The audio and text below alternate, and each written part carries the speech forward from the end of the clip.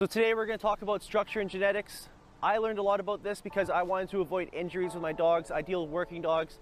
Ultimately, structure and genetics can give you longer life, longevity, and better health quality out of your dog, and also to be aware of what to watch out for when getting a dog.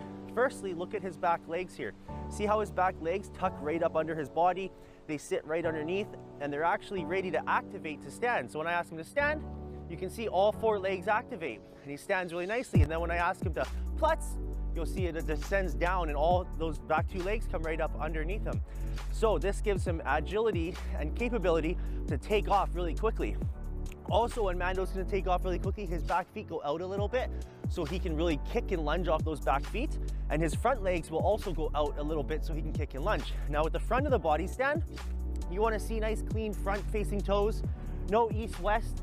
See how his feet are facing forward? You want his knuckles like this, not like this, not like this. No.